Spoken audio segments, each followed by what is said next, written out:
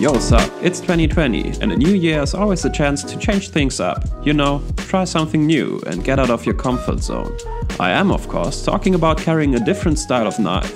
But before we get into the juicy main part, let's get the rest of my EDC gear out of the way first. And there have been some changes, mostly though just in order to accommodate my new EDC knife. Another thing I want to quickly mention is the whole concept of EDC. EDC, for those of you who don't know, is short for everyday carry. So what I'm showing you is technically not everyday carry, since I change things out on an almost daily basis. But hey, part of the reason for that is simply in order to get content for the channel. But maybe that is also just an excuse I use to buy new stuff all the time. So when I use the term EDC, just know that for me it might mean something different than it does for you. For me, it basically means currently preferred, or the thing I'm currently trying out. But anyway, the last small thing I want to mention before getting into the actual content is that I will be traveling to New York for a week at the end of January. So this is, to some degree, an interim EDC setup. When traveling, I will obviously have to change things here and there. Would you be interested in seeing what my travel EDC looks like? Maybe even including my travel/photography backpack? Let me know in the comments down below. But back to my EDC. A lot has stayed the same here. There are just a few things I can't seem to get away from. So let's start with the usual: phone, wallet, watch and keys. My phone and case have not changed since the last update. It is still the iPhone X in a nomadic case with a brown leather backside. Love it, no complaints. My keys are also the same.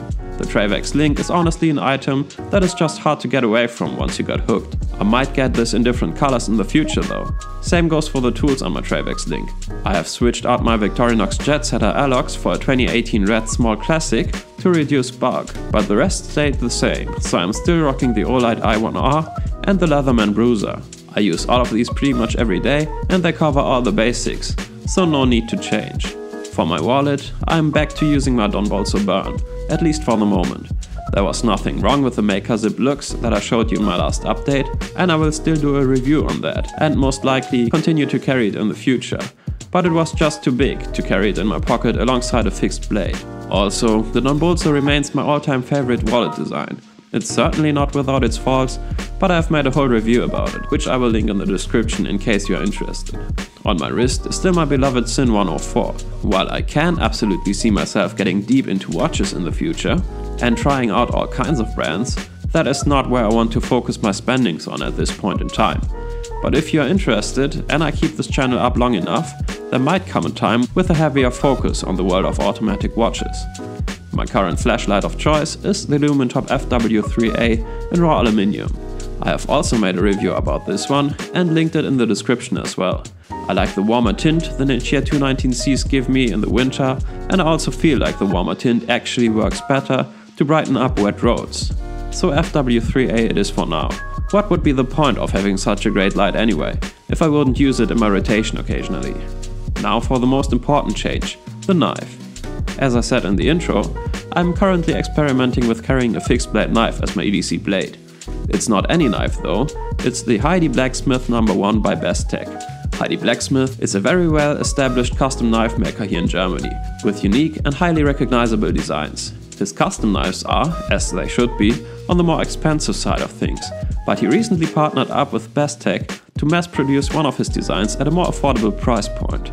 Since I have never seen myself as the kind of person who would carry an EDC fixed blade, but also loved his designs, I jumped at the chance and bought one as soon as I found out. So far, I'm not disappointed, quite the opposite. Now, to understand why anyone would carry a fixed blade on a daily basis, you have to keep some things in mind. First of all, you would obviously have to have a need to carry a knife on you. If you are the kind of person who never uses a knife and couldn't imagine why anyone would carry one, this obviously wouldn't make any sense for you. If on the other hand you already carry a knife and use it as a tool in your everyday life on a regular basis, there might be some benefits here for you, worthy of your consideration. But for you folks from around the world who maybe live in a more liberal country, keep in mind that here in Germany we are generally speaking not allowed to carry a folding knife with a one-hand opening and locking blade. You can, however, at least as of now, carry either a locking blade that can only be opened two-handed like a buck knife, a non-locking blade like a slip joint, or a fixed blade as long as the blade is no longer than 12 centimeters. Since I don't own any two-handed locking knives,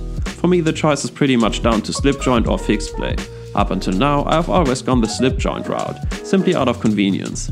I wouldn't want to quote-unquote open carry a fixed blade knife in my day-to-day life, and most fixies are not exactly pocketable. The Heidi Blacksmith No. 1 was therefore a total game changer for me. It's obvious why a fixed blade knife has its advantages compared to a slip joint. It is more robust and more secure when using the knife, so there is less of a chance of either hurting the knife or yourself. And as a bonus, especially when you use your knife for food prep and such, it is far easier to clean, and therefore there is no fear of dirt that can get into and clog up any moving parts. Also, just from a design standpoint, the knife maker has much more room to make a more ergonomically pleasing knife, because he doesn't have to take into consideration where the moving parts will go.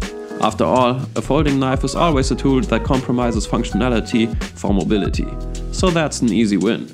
However, most fixies have, as stated earlier, drawbacks, in that they are simply too big and too clumsy to carry on your person.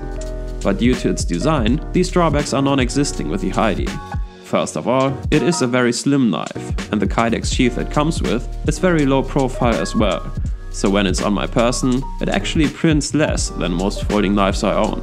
Secondly, it's not a very long knife, and at least for me, it does fit perfectly into my pants pockets without poking into my intestines, even when sitting down.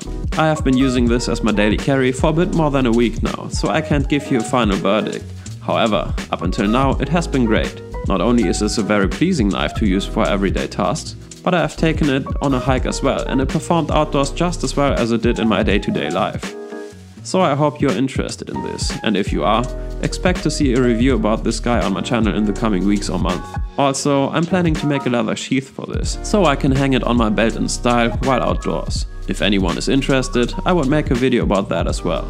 Anyway, that's it for now. I guess next week I'll make a video about my travel EDC for New York, so if you're interested, stay tuned for that. If you like this video, please give it a thumbs up and subscribe if you want to see more. Let me know what you think about the whole carrying a fixed blade knife thing. Thanks for watching and take care.